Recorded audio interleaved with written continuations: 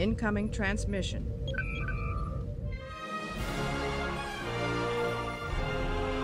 Greetings, everybody. I was tracking back with another Star Trek Discovery, the official Starships collection review from our friends over at Eagle Moss Hero Collector. This is an absolutely gigantic box, but we're going to check it out together. We have the Section 31 station. I do like my stations in the collection, and there will be more stations to come. But this is an absolutely colossal freaking ship. Big shout out to Hero Collector for sending this over. It gives me the opportunity to do a review for you fine folks. Do check out their details in the description box below. You'll find an unaffiliated link that you can check out all of their collections as well. But listen, this video is made possible really because of your support by checking out this video, sharing with friends and family alike, and for supporting via Patreon as well. So you're all freaking amazing. Let's jump into checking out this video though. Normally I'm a Starship guy, but stations come my way sometimes. So as I said, this is a colossal box. One of the biggest in the collection so far. Here we have our Discovery magazine. We would have seen the, well, depending on the order I'm putting these up, the Discovery special, the Shenzhou special. We're kind of back into the Star Trek Discovery collection here. So this is the Section 31 HQ, destroyed in 2257, and it was a former penal colony. So we're going to put that to one side, and let's get a first impressions of our big beastie here.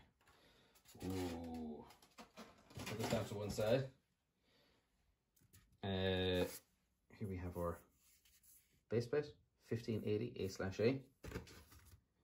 A/A. Colossal mount. Sits very low, and yeah, kind of sits, kind of looks like a goalpost, really. We'll put that to one side. Now, I did have a peek at this. If you follow me on social media, I would have posted a picture on this before. This bottom is a little bit loose, but nothing there's a little bit of glue can't cure. So it came loose in transit, so I'm just going to see if I can get that back in. There we go. So this is huge, freaking huge. Just going to show you here what happened. So that part sits up in there. Very, very easy fix, and I shall be fixing it. But at the moment, a little bit of pressure does solve it. Initial looks though, under this lighting condition, great sculpt on it, and very, very nice paint applications. Like, this is, again, it is the house of Section 31, but it's a penal colony initially as well, and it has to have that kind of grimy, foreboding look to it. But let's get rid of this hideous backdrop here and check out this ship in more detail, shall we? A ship station. See how I'm stuck in a rut here. Let's check out the station in more detail, shall we? So normally I would adjust my camera, but I kind of need it here just to kind of get the size of this ship. Station, god damn it, Irish Trekkie. Station in play here. But let's do a very close flyby of it. And you can see some of the nice paint apps, as well as some of the detail. I'm daring to touch in this column here. Now, I don't know the anatomy of this. Maybe we'll find that out in the magazine. So you have this kind of exoskeleton, kind of almost like bones, ribs that go down the outside of it. And then you have your central column. Some nice paint graphics in there as well. Someone's fingerprint by the looks of it, maybe. Or it could be on purpose. So you have that kind of wear, dingy look to it. And then you have these fins that almost kind of look like radiator fins, kind of coming off the edge of them here as well. Seam is hidden very nicely. And you have that kind of hatching paint application on it as well. So the sculpt, there's detail in there, but like no panel lines really. So the kind of hatching kind of gives that effect into it. And you have the ventral side, a good bit of detailing on the ventral side of these here as well. And what looks to be like the landing bay, docking bay on the ventral side of it here as well. And you have a similar antennae at the bottom to kind of give it a little bit of symmetry, as you can see on the top there as well. So again, you have that weathered effect on the paint app. Nice bit of detailing on that ventral hub at the bottom with a very kind of industrial aesthetic to it as well. So penal colony first, remember, and then the house of section 31. It's quite asymmetrical as well. So you have this kind of component over here. You have these piping tanks on one side of it as well. So I like that kind of asymmetry. This fin on this side here as well, which is pretty cool. I do like that. I sometimes asymmetrical designs don't work, but sometimes they do, and I think in this case they do. But overall, it's pretty impressive. Good weight to it. There's the die cast down here where my thumb is, and then plastic components here as well. So it's very weighted. And again, you would expect something like this, the weight will be at the bottom of it.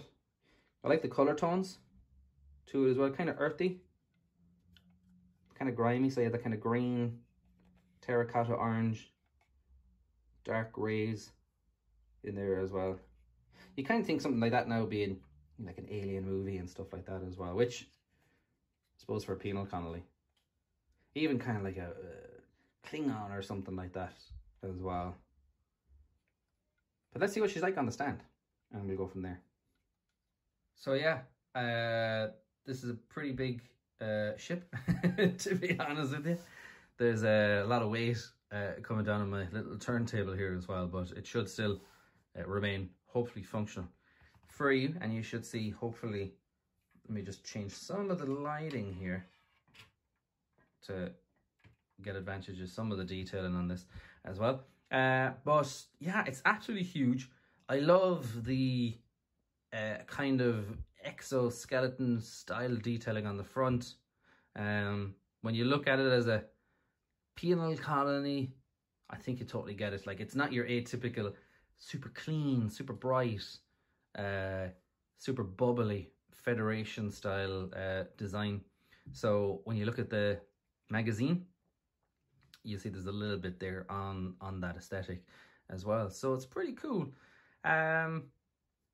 Outside of that, again, you know, it's a station. You know, I'm more of a ship person as well, but it is pretty big. I'm just curious to know, folks, where do you have these on display? I have some quite narrow shelves. I'm gonna have to figure out where to put this one in. Probably I'll have it in a box for the short term. I do have a long-term plan in place here, but that'll be a while before that can see the light of day. But yeah, let's check out the magazine and we'll swing back for some final thoughts. So here we have our magazine, Section 31 Station, special issue. And we'll check out some of the goodies that are in here. We have our 2 sections, mounting instructions, penal colony, its origin, destroyed, 2257. We have some close-up shots off it as well. Looking here, you can kind of see it's very, very on point with what we got, actually, as a model. So, the remote station, protected by illegal mines, provided Section 31 with a secret headquarters. Secret, but not so secret. In the mid-23rd century, Starfleet Covert Intelligence Division, Section 31, was headquartered on a remote space station that had once been a penal colony. The colony had been abandoned a century before Section 31 took it over. I love the idea of Section 31. I'm not the biggest fan of the implementation of such a visible covert entity as it is. Now listen, I know, okay, we all know about the covert agencies around the Earth. I said the Earth like there's other planets around here, like with, you know, all of the different agencies across, you know, America, Europe, Asia, and so on and so forth. But they consider clandestine operations. You can know of the entity, but not of what they do. So, you know, but like, again, the black badge is so cool. You know, it's a little bit too in your face that, hey, I'm Section 31. Anyway, here we have, I know we talked about, wondered about the anatomy of it. This would have been a good point of just having some points of interest, like, oh, the reactor's here, command and control is over here. I'm assuming the reactor will be here. Maybe this is a kind of fin, command and control at the top, ingress, egress at the bottom, cell habitation along here as well. But I'm just guessing. Designing the Section 31 station. So the Section 31 space station will be something we hadn't seen before. A secret base surrounded by mines, operated in the shadiest part of the Federation. It was designed by Discovery's VFX art director William Budge, who embraced a chance to introduce something new to Star Trek universe. I respect keeping things in canon, he says, but my job is to take it to another place and make the world bigger. Very, very good point. My initial thought was that it would be some kind of brutalist design that was in the same vein as the Section 31 ships. Again, looking at Ryan Denning's very stealthy, angular ships. That'd be cool. But I kind of like the grungy design to it here as well. The key illustration shows the station surrounded by mines. The station is actually a CG model built by Scott Schneider and designed by William Budge as well. So fabulous. Fabulous render there. Here are some of the ideas. So I like these insights when you're looking at some of the creatives in Star Trek. You'll see they all have similar approaches in certain areas where they'll kind of do iterative designs. Some are Photoshop, some are pen, some are complete graphics here as well. So you have a kind of more fleshed out model base here as well. And we're looking at August 10th, 2018, which is kind of cool. Kind of see the kind of vein of the ships here when you're looking at the size comparisons as well. So some very interesting designs when you're looking at the side-on, top-down views. Cool. Kind of see they kind of went with more of this vibe over here rather than a very slender, sleek looking one. A lot of content in here as well, which is pretty cool. And then again, fleshing it out over here as well. So 10th right up to the 17th. So very quick, very rapid pacing here. And we're looking at scale here as well. So scale, you're looking at 2634 feet and 1665 feet. So again, you're looking at the Discovery over here as well. And so that's awesome. So let's close out on the back graphic. Do check out that magazine, some great insights into the thought behind the design here. And let's wrap up the video, shall we? So, looking at the magazine there, brutalist aesthetic, something different, respecting canon, but kind of taking it to the next step as well. No tall order to fulfill here as well. But when you look at what we saw on screen versus what Hero Collector have done here, it's pretty spot on. And for the little antennas and stuff like that as well, I know my kind of shuttle bay section came loose as well. That's a very easy fix. Just a little bit of adhesive there, and it seems like the stand itself seems to be kind of keeping it in place just with the kind of pressure. I'm sure if I kind of give it a bit of a knock, it would probably fall. But the overall unit is fairly stable on the base itself, so I'm very happy with that aspect of it. But folks, yeah, I'm very curious to know what you folks think. So let me know in the comments below. Not often do we get a station in a collection, but when we do, they're pretty freaking big. And I do have to change my studio quite a bit. Anyway, we'll wrap it up there for today's video. Thanks for stopping by, checking it out. These videos are completely made possible by your folks' support.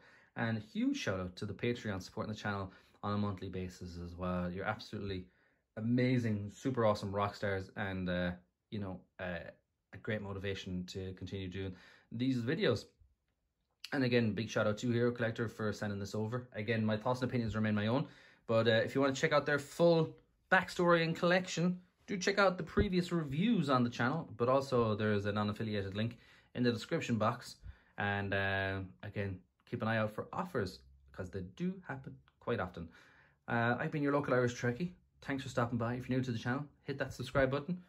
hit the like button if you enjoyed the content as well, and maybe share it with a loved one in your life that may have a similar ship addiction as you do as well. And listen, have a great day. Stay happy, stay healthy, stay sane, and I will see you in the next video. Take it easy. And remember, wake up, be awesome, and repeat. Good luck. Bye-bye.